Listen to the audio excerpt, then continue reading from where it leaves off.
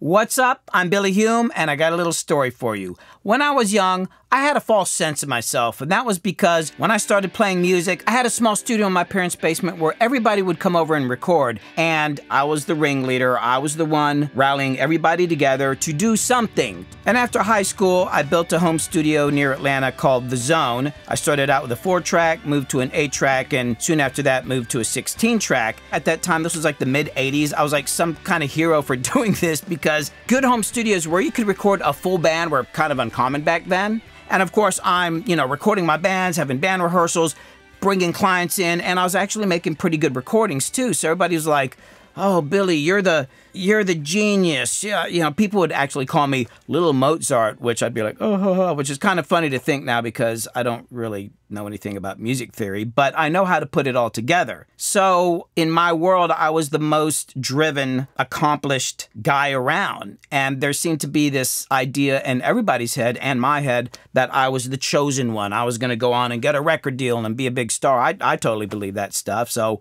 I did all that for 10 years. And even though I'd been getting a lot of airplay on WRES, which was a very influential college station here in Atlanta, which actually led to some meetings with some record labels, nothing was happening. My career wasn't moving ahead. I was just like, what? Why isn't this happening? What am I doing wrong? Somebody please tell me. I need to learn the answer.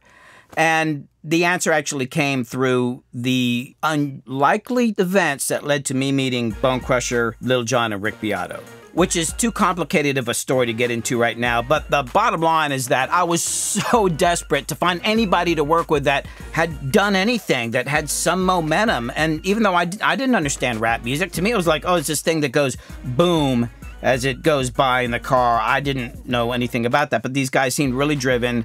I liked them a lot, but frankly, to be honest with you, I thought all that rap stuff was just fucking bullshit. Because I'm the musician. I write these songs. We got instruments, these intellectual songs. These guys, what are they doing? They're talking over a beat.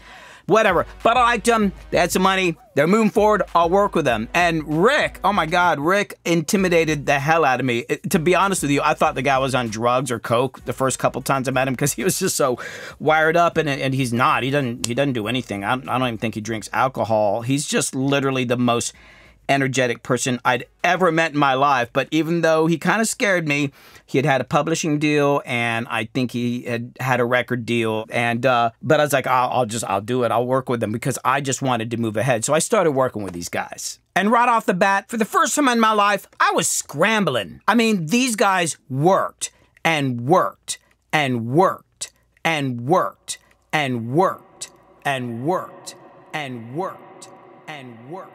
I always thought we were working hard. We'd like record a couple vocals and some guitar parts, and I was like, oh man, we're killing it. Like, we're working hard. No, these people worked 12, 14-hour sessions every single day. One time Rick looks at me and he says, "Billy, it's a numbers game." And that really hit me because I always thought that you just needed this one song to break through, which is actually kind of true, but you don't know which song that's going to be. You don't know who it's going to be with. You got to do a lot of work with a lot of people, record and write a lot of songs, do a lot of gigs for anything to happen. And I remember Lil Jon would come in the early days with his briefcase and sit there and read contracts and statistical demographic stuff that radio stations got. And I was like, oh, an artist can read a contract?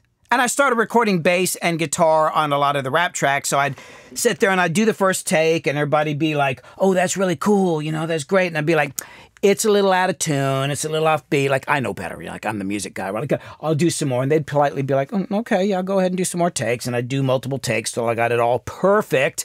And then they'd be like, hey, man, that's good. But could we listen to that first take again? And be like, yeah. And I'd go back and it'd be like, damn, that was the take. Like, yeah, I was a little out of tune, a little off beat, but that was the feel. I'd never thought about just taking the first take before.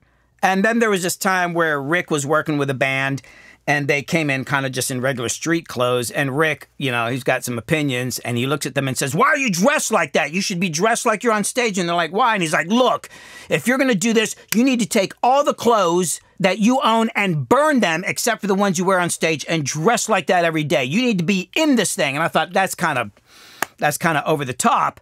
But as I got into it more, I realized what he was saying is like, This isn't a part-time job. This isn't something where you go, I'm clocking in, I'm the rock star now. No, you need to live this thing.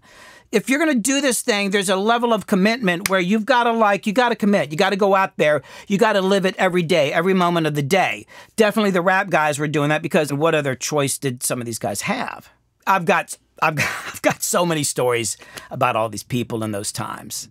But things were happening that were making me start to have this realization, like this guy would come in and have a business card and be like, I'm a CEO. And I'm like, yeah, whatever, man. Like, you don't look like no CEO to me. But a year later, he'd have a distribution deal, or he had invented a distribution deal. Or the one time I was working with Rick and he says to me, Billy, you're clueless.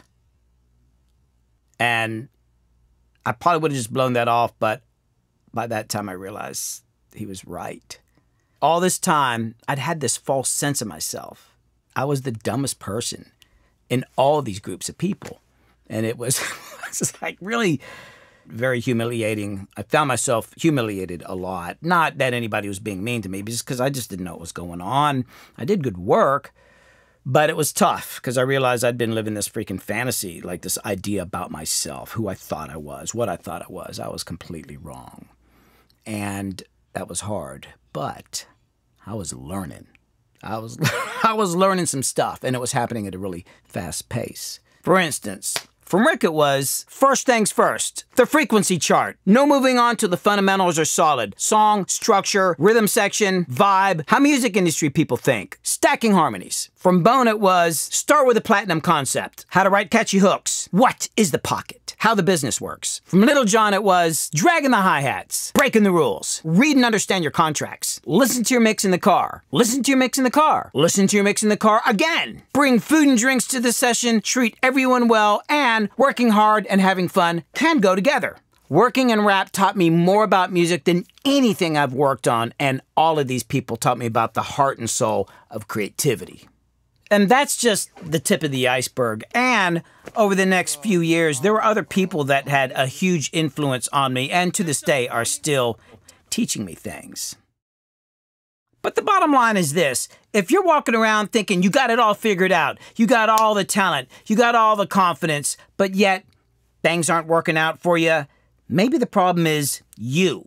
On the other hand, you might not feel like you're talented enough. You might not have all the knowledge you need. You might not think that you're smart enough, but that can be a great thing because that way you know what you need to learn. All you got to do is be the dumbest person in the room. I mean, look at me. I'm an idiot.